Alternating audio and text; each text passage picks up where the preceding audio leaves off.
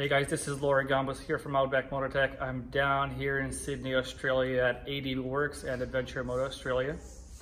And I'm about to show you how to install X-frame pannier racks on DR650.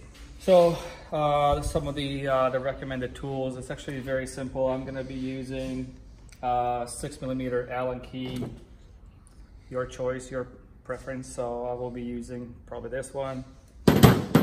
10mm wrench or spanner, and another 10mm socket and ratchet. So I'm gonna take this with me.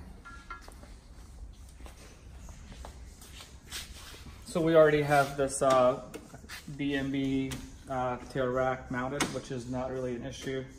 The only thing is, because it's already mounted, I'm not gonna be using the supply spacer that we supply.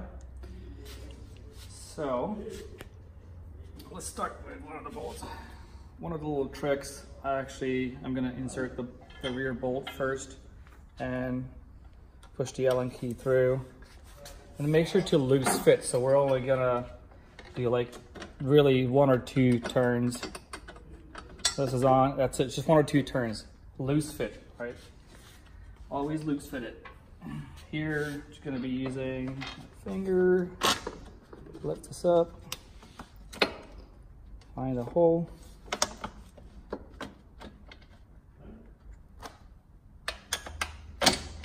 Oh.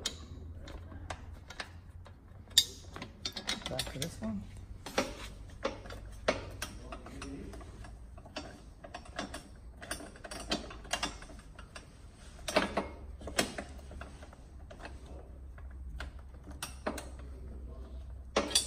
Okay, down to the foot peg. Foot peg goes in between the tabs on the frame and the pannier rack's frame.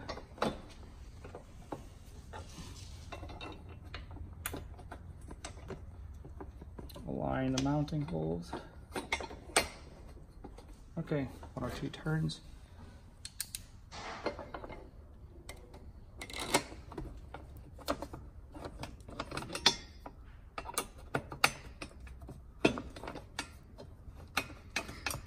Okay, so now this is all loose here.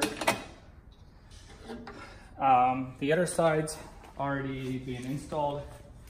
Same thing, follow the steps, put this bolt in first, leave it loose, just 1 or 2 turns again, and then finish with the foot peg.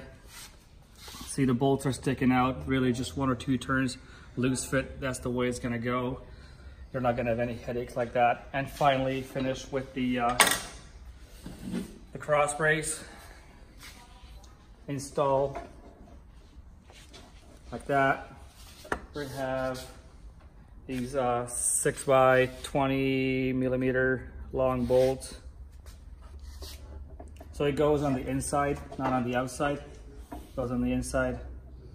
And then put in the bolt.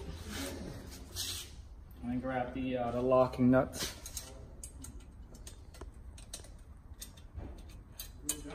Hand thread.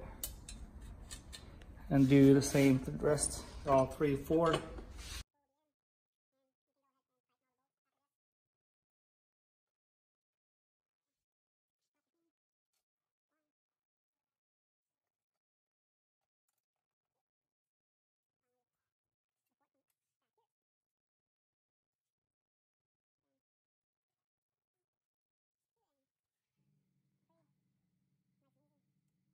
Put it on.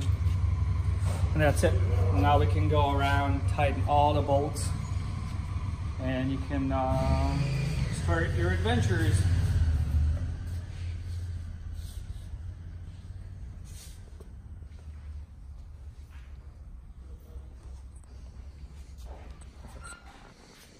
Thank you for watching. I hope it's been helpful. Any questions, leave us a comment, call, email. We're gonna help you out. Cheers.